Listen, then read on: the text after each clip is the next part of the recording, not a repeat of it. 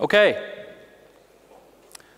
so if you're keeping score, we had lunch, then we had a talk on functional programming, now we have a talk on architecture.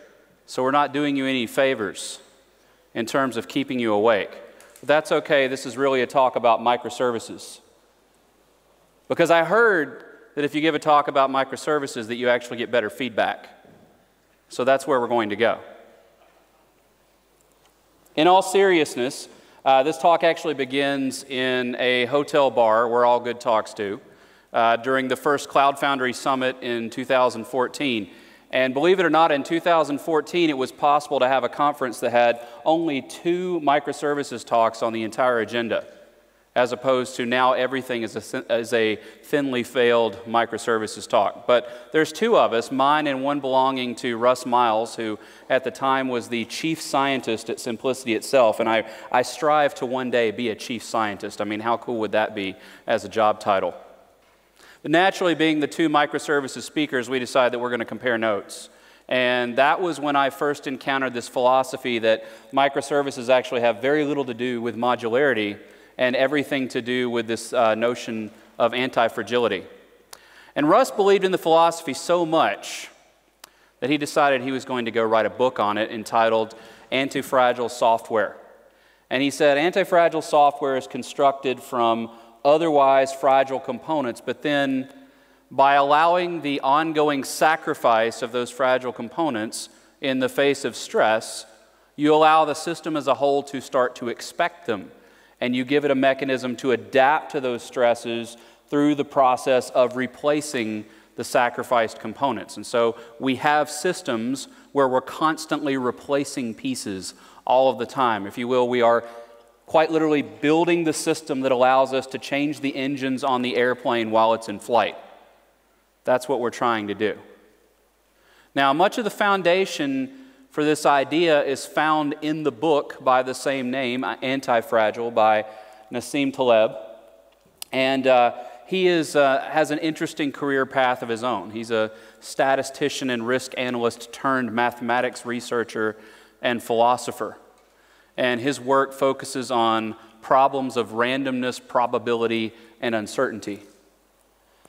And he wrote other bestsellers, Fooled by Randomness, The Black Swan. You may have heard of those, both of which he says culminate in the Antifragile book. So he even goes on to say that if you read Antifragile, you don't need to read all of the other books.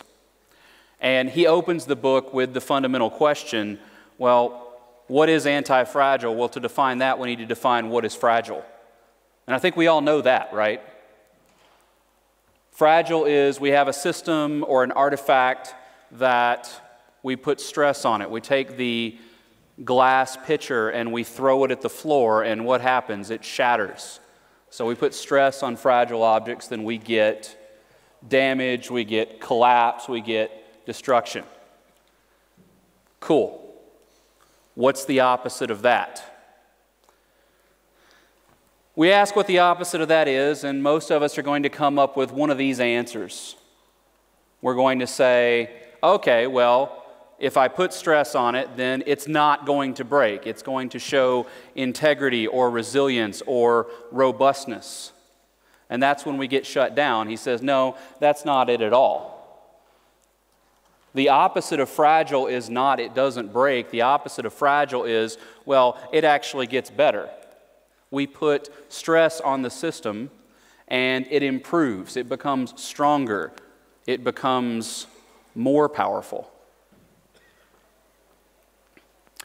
And so to talk about systems that have those types of characteristics, he actually invented the word antifragile. You don't really find it in our language before that point in time. And antifragile systems or artifacts thrive under chaos. And in fact, many of them don't just thrive under chaos, they require continual exposure to stress in order to function optimally. Okay, so that's what antifragile is. Well, the next question is, well, what actually works that way? What in our experience can we point to that has those types of characteristics? Are there existing non-software systems that we can learn from to help us understand, well, how can we build software that way? And Taleb writes in the book about a lot of different areas. You've got political systems, economic systems, you've got the rise of cities and how they evolve, you've got technological innovation, you've got corporate innovation. I want to focus in on 3 systems that I think will give us the most insight for what we do. First, you have the immune system. So, in an audience of this size, I figure there's quite a few parents, right? Who has kids? Okay, lots of kids, okay. Now, we start out, we have the small child, and we keep them at home for several weeks. And as long as nobody in the house is sick, everything's okay. And then we come to the time where the first time we actually take the child and we send them off to child care or school or something like that. And what's the first thing that happens to them? They get sick, right? Now, part of that is the natural correlation between young children and placing things in their mouth, right? We'll set that aside for just a second. When we get along and we're not exposed to germs, then obviously we don't get sick, but the first time we get exposed to them, we get sick because our immune system has not yet learned how to fight off invaders. And so we have to get exposed to antigens in order to produce antibodies so that when we see those antigens again, then the immune system can actually fight it off more quickly. Eventually, your kids, they keep going to school, but they stop getting sick all the time because the immune system is learning and it's actually getting better. And we can actually apply these same ideas to how we do testing in our systems. I actually have an article that I linked to here that I wrote several years ago about the notion of instead of fixing bugs, we actually write tests to expose the fact that we have a bug, and we make the test pass to fix the bug. And as soon as someone else reintroduces the bug, what happens? Well, yeah, the test catches that. And so we're actually building tests that function as antibodies in our systems. Then you've got the muscle system. Oops, too far. How do you build stronger muscles? You damage them. You exert them, you pump iron, and the process of building muscles is first damaging the muscles and then allowing them to repair themselves. So you're not actually building any muscle when you're at the gym. You're actually building muscle after you leave and go home and rest. Now, the funny thing about the muscle system is if you stop stressing it, not only do you not go further, you actually go in reverse. So muscles actually thrive under stress, and they do the opposite given too much rest. And then you start to look at other complex organic systems like ant swarms. Now, ants are obviously fragile, right? It takes almost zero effort for me to take out an ant. But ants, by following very simple rules, can build enormous, intricate structures, first of all using dirt, but then also even their own bodies. So one interesting structure that ants will build is a raft. When a population of ants falls into liquid, the ants will quickly attempt to attach to other nearby ants. And as a raft forms, other ants wander around on the surface of the raft until they reach the edge and they attach themselves to the edge. The interesting thing about this structure is that it's comparable to Gore-Tex and actually repels water. So you see, they're trying to sink the raft of ants, and it's very difficult to do so. So fragile ants, you have one ant in water, probably not going to live very long. You put a bunch of ants in water and all of a sudden they're unsinkable. So we see that organic systems, the immune system, the muscular system, will often exhibit antifragile characteristics. And then we also see that organic communities, swarms of ants, can also exhibit antifragile characteristics. So it would be incredibly interesting if we could figure out to what degree can we make software systems more organic. And not necessarily that they are formed organically. There's been a great deal of research in that area showing how that we can actually do computation with organic molecules like DNA. But that's not what I'm talking about at all. Build software, continue to write the same type of code that we're writing now, but have the systems that we consume from that code exhibit the same qualities and behaviors that organic systems do. So to explore that a little bit, I'd like to explore an article that was written by Gabriel. And this article is actually composed based on a talk that he gave in Hong Kong. So Gabriel at IBM Research, before that Sun Microsystems, very well known for work in the Lisp community. Also one of the few people that you see in the software business who also has a Master of Fine Arts in Poetry. So he goes into this essay called Design Beyond Human Abilities, and he talks about two ideas in the nature of software design. And the first is this idea of ultra-large-scale systems. And the second, the idea of system homeostasis. And I'm not going to go into nearly the level of detail that he does, but we'll hit some high notes just to get us a picture of software systems with organic characteristics. So we start with an ultra-large-scale system. How do you define that? Well, the first definition isn't that good. One that's impossible to build because it exceeds some critical limit of today's software engineering technology.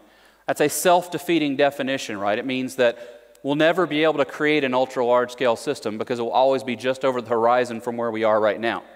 Now, the second definition actually focuses on their purpose.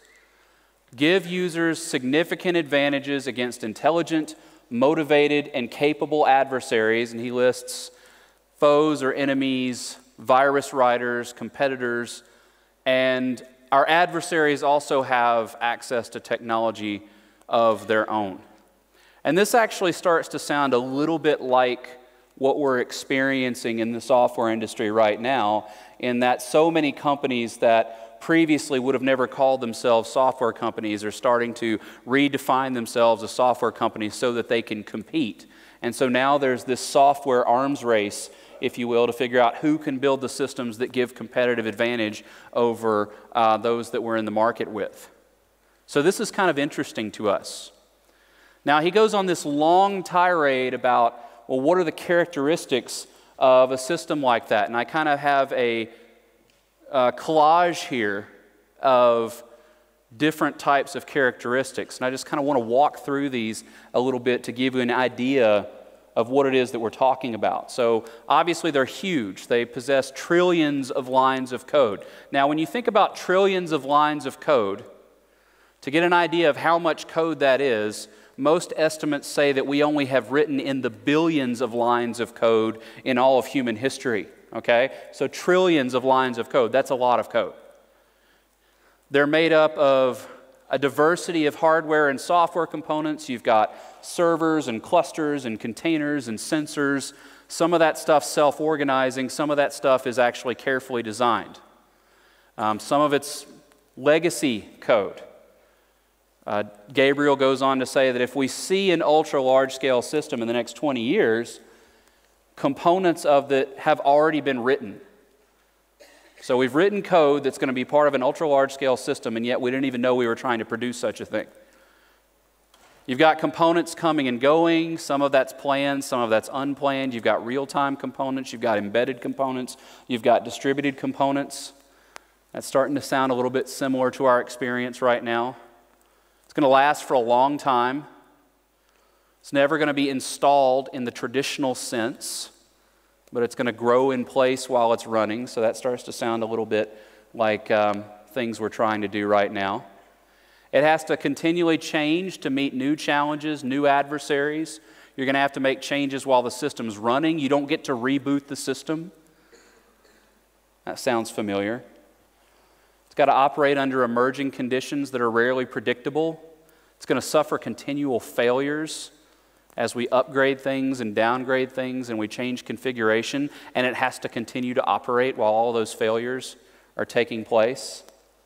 It's going to be a system of systems. There's going to be no human being that can actually monitor or adjust it except at extremely coarse levels. So it mostly has to run autonomously, has no boundaries, interacts with the world in planned and unplanned ways. It's developed by diversity of teams, diversity of mandates, weak or little coordination. And so what do we get as a design? We get something that's inconsistent and has to tolerate inconsistency. And this is why he starts to talk about this notion of design beyond human abilities, because we can't even comprehend of what a design like this might actually look like. Now, to get a sense of how large a system we're talking about, let's think in terms of Java classes. By his estimation, an ultra-large-scale system would be composed of roughly 2.5 pages of distinct Java code from every person alive on the planet today. And that translates, we'll say, given an average class size of 200 lines, into about 5 billion Java classes.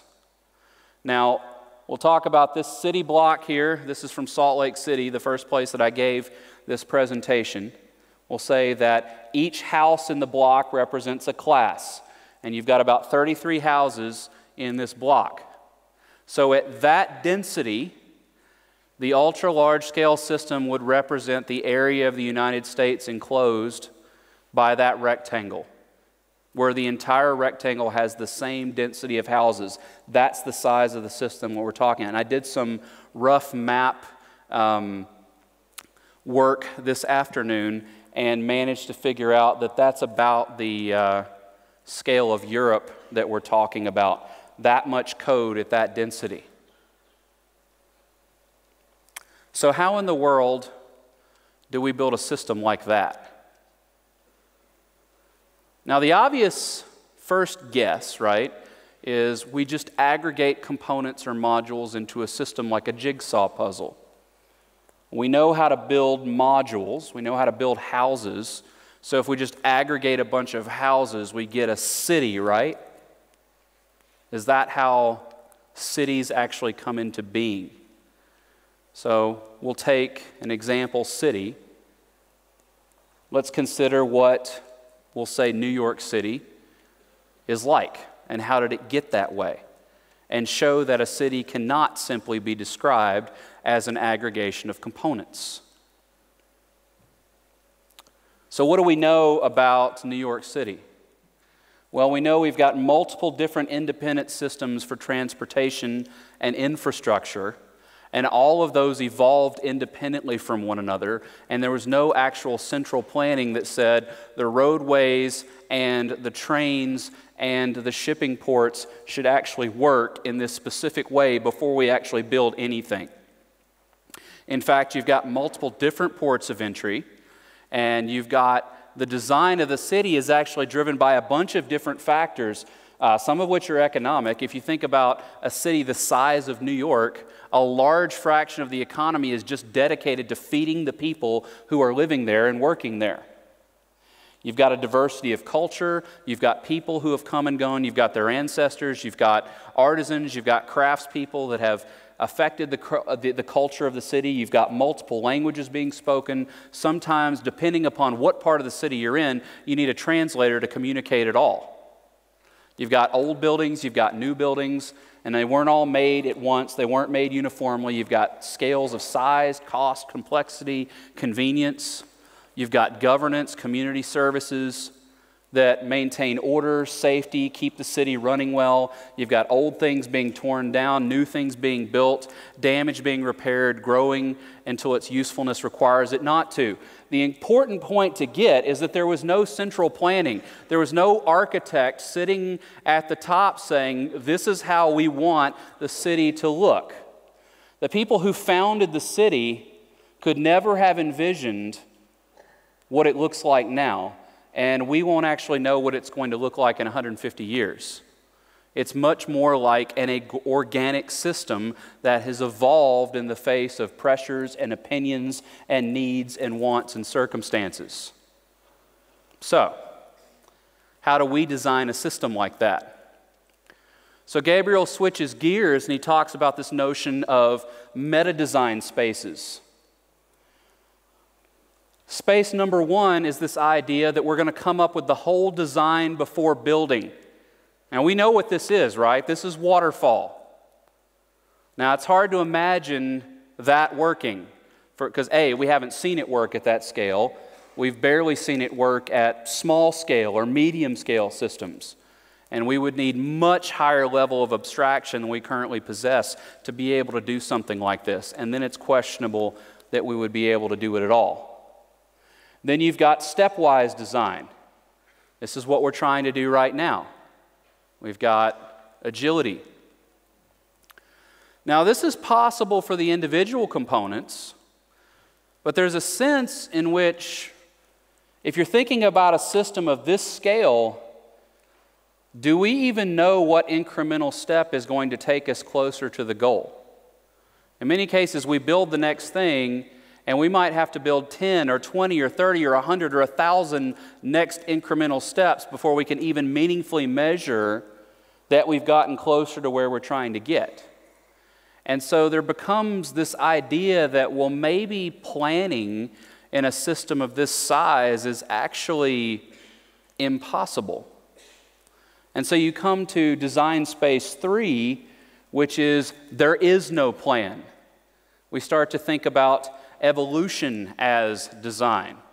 We start with something, we test it. If it's good enough, we stop. If not, we change it randomly and we test it again. And then we rinse and repeat that story in order to build the system. Now, does anybody actually build systems that way? Sure. This is the realm of genetic algorithms and genetic programming, which is what I happen to do my master's work in. And the interesting thing about genetic programming is that it can do a pretty good job. You can set forth a genetic program, and we've managed to take a system design that we're trying to produce and modify it randomly and move it toward a goal. And 15 times in the last few decades, we've managed to randomly evolve a previously patented 20th century invention.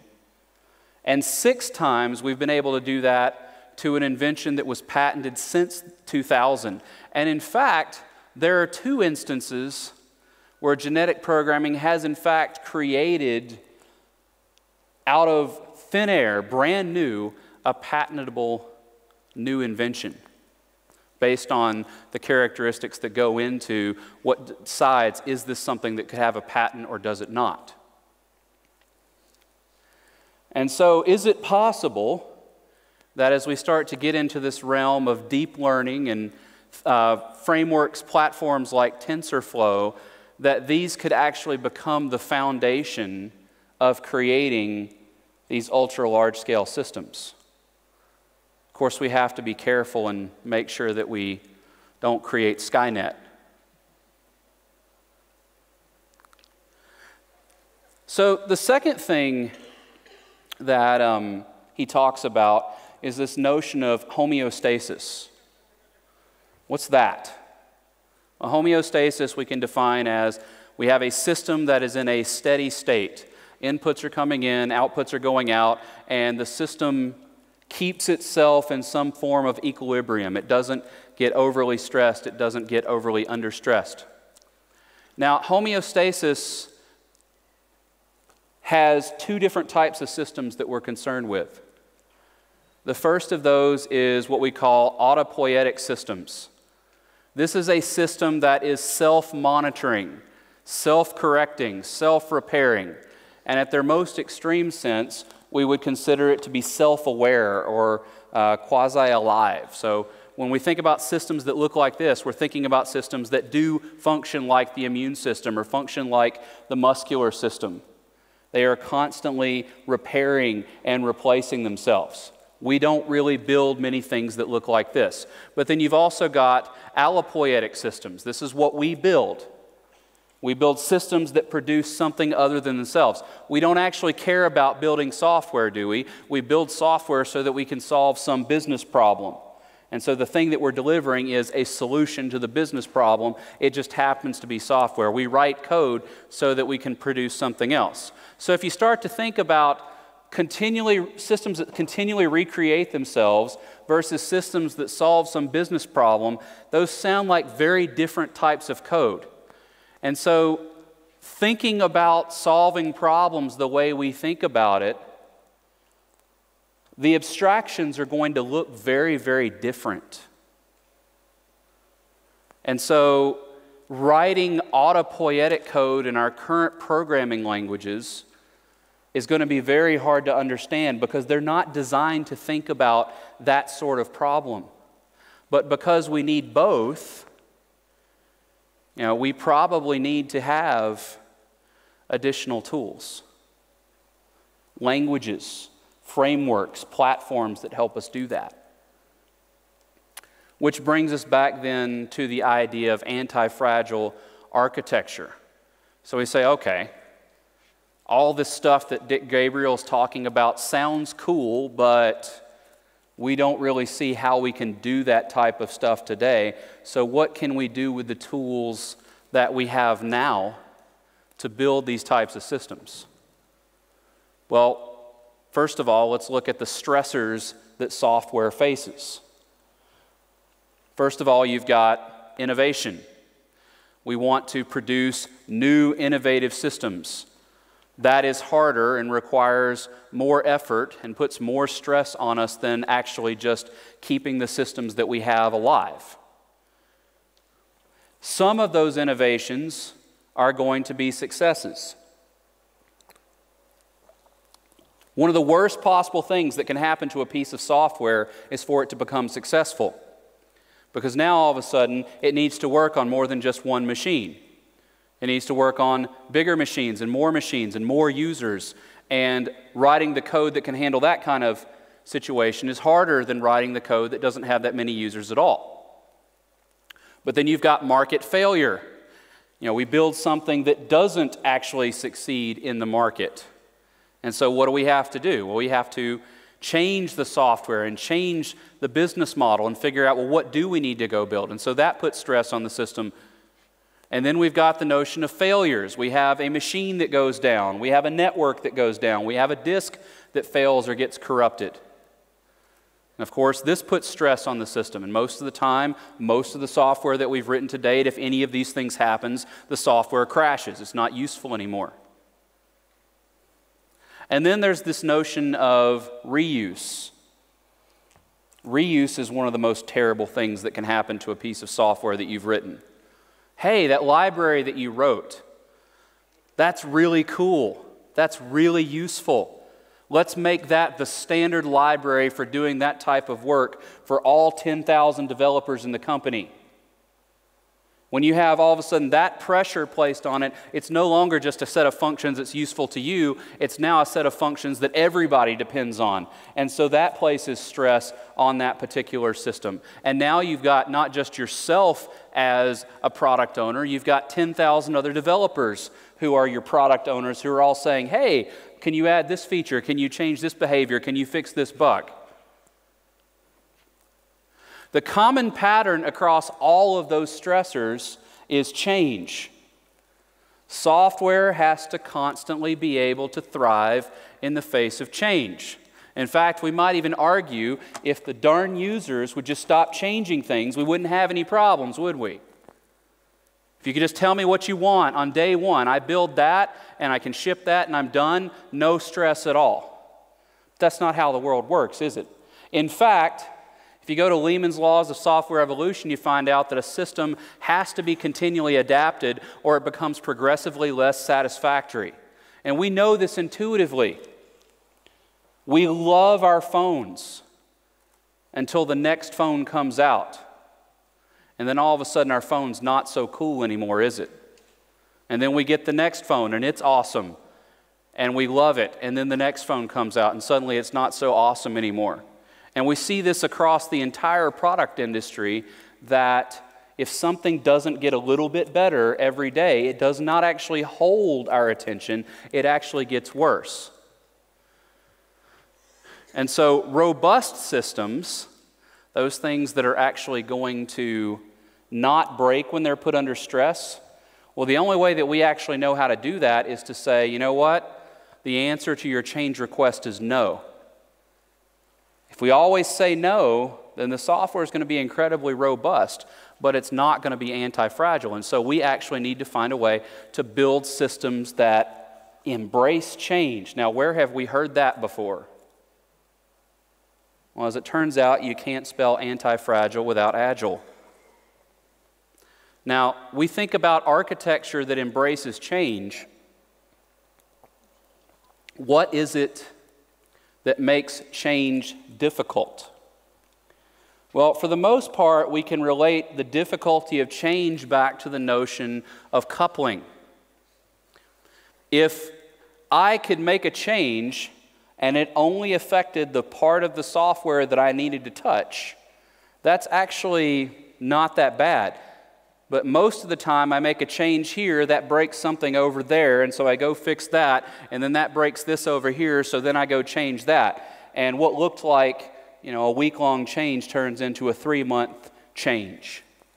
And then we have to change all of our tests because our tests are coupled to our code, and all of that's broken, and so we spend weeks actually fixing our test. And this is our collective experience. But we have a lot invested in the monolith. And we try very hard not to fail. Our processes are structured around the notion of preventing failure. And in many cases, the way that we know how to prevent failure, again, is to prevent change. What do? Well, we build more process around it, and we build more testing cycles and more release management and more approvals and so forth. And we don't do anything about the coupling. And so as we change the software, it becomes more tightly coupled and we break things. So what do? We don't fix the coupling, we put more process in place. And every time we put more process in place, we slow things down, and we slow things down, we build bigger batch sizes. Bigger batch sizes are riskier, and so what happens? Fewer releases, because every release is riskier. And so what do? We put as much change as we possibly can into the release because we might not see another release for 2 years. This might be the last one. And we repeat that process. And so this is when we come back to microservices. If we just embrace microservices, that's going to fix everything. Well, maybe. What in the world is a microservice?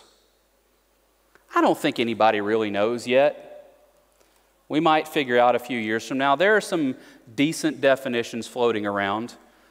This is probably my favorite one right now. So this notion of a loosely coupled service-oriented architecture with bounded context. Now, why do I like this definition? Because it actually has the word service-oriented architecture in it. Service-oriented architecture is not this evil thing that we're trying to get rid of and replace with the good microservices architecture.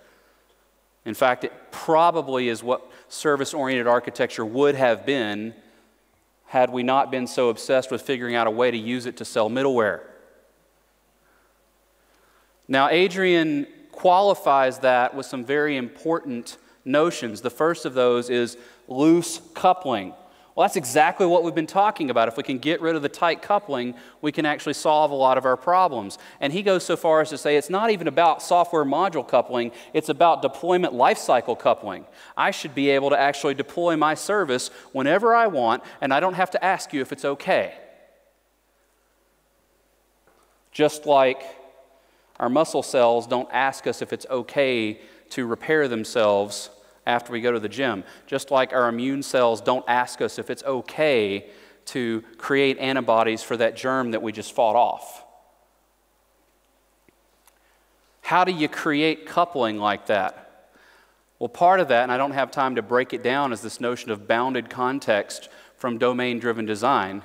But basically the idea that we have a component that encapsulates a specific business capability, and that business capability is bounded. Its responsibility doesn't cross over into other services. It has a contract that defines what comes in and what goes out. And if we structure our system that way, we don't get rid of our problems, we don't get rid of our coupling, but we do make it very explicit when it happens. And then we're able to define the rules of engagement for how things can actually come and go. Now you look at microservices, and you look at the way we talk about them, well, they definitely embrace change. They definitely help us to decouple our change cycles. Because they're smaller and we can replace them whenever we want to, we don't have to make them perfect on day one. We can isolate failures into individual microservices. And in fact, we can start to get away from this notion of central planning. We can actually get by with a lot less in the way of governance than maybe we've tried to do in the past. But it's not all unicorns and rainbows, is it? Because we start creating these things called distributed systems. And well cataloged are the 8 fallacies of distributed computing. And when we write software, we usually insulate ourselves from the fact that the network is unreliable and that latency is not equal to 0 and that bandwidth is not infinite and the network is not secure. The problem is we start to create distributed systems, we start to deploy microservices. The better we get at microservices, the more we find ourselves actually running up against these laws. And so we have to figure out, okay, all the notions of how we built reliability in the past are out the window. We have to figure out how to build now reliable systems from unreliable components. One of the ways that maybe we do that is through the notion of circuit breakers. Circuit breaker is a very simple concept.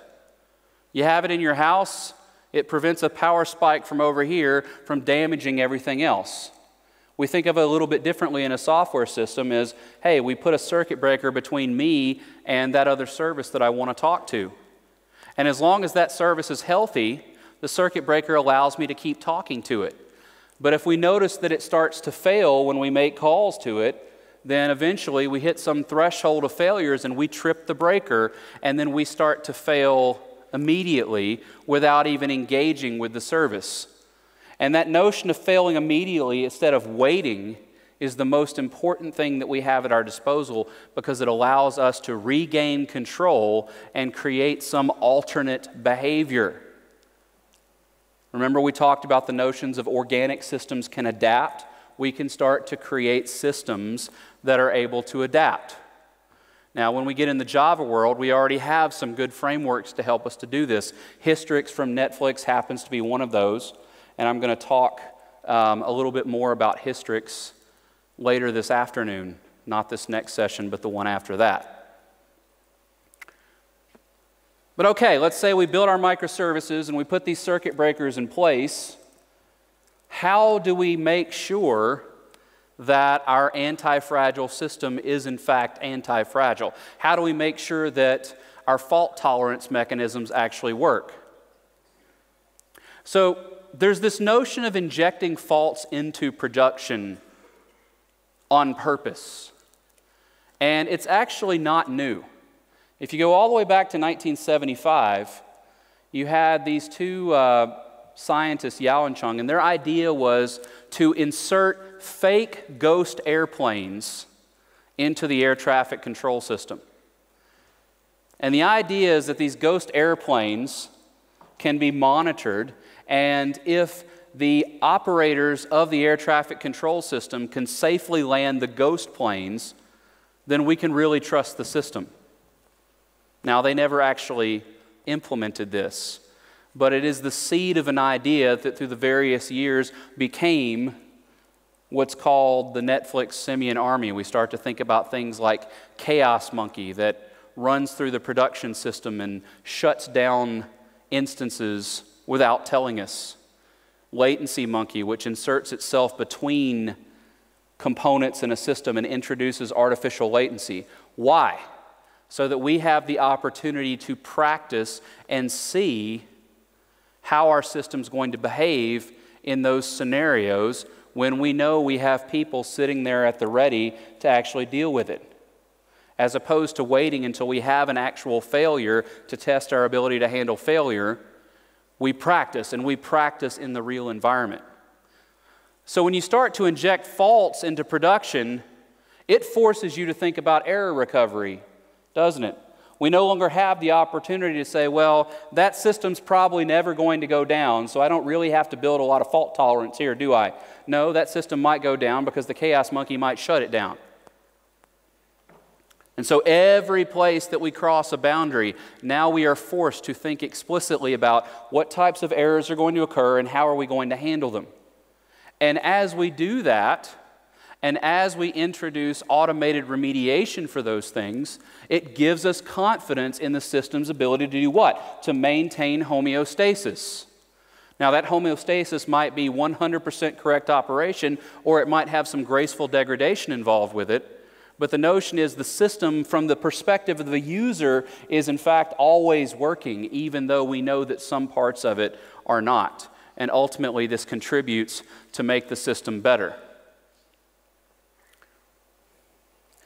Now, at this point in the evolution of software, humans still play an incredibly critical role in the process of understanding and responding to feedback.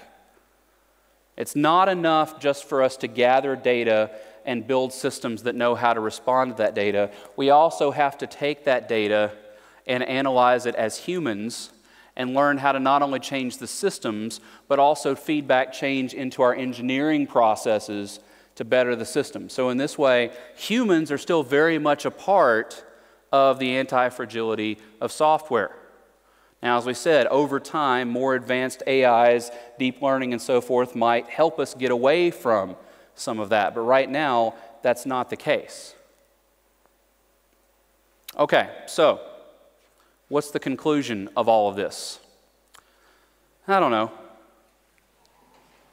We don't know yet where we're going to end up. I mean, if you look at the last 5 to 10 years of software development, I don't think most of us would have predicted the world that we find ourselves in today. I don't think most of us would have predicted 10 years ago that we would be talking about the mainstream developer writing distributed systems as a matter of course. I don't think we thought that we would be talking about the notion of intentionally shutting things down in production just to see what would happen. So I don't think we know where we're going to end up. But I do think it's safe to say that we are starting to learn from the notion of organic systems. And if you look at the software that we're building, it's looking more and more like organic systems. And I think that trend is actually going to continue. And they're going to look less and less like what we've created in the past. And so we can only hope that as we continue down that trend, that A, systems become more and more anti-fragile, and B, the really important goal is that they're going to embrace that inevitable change that they're going to face, because I think most all of us would agree that change is the one constant. It's one thing that's not actually going anywhere, and we're going to be dealing with it for the rest of our careers in this field. So, thank you very much.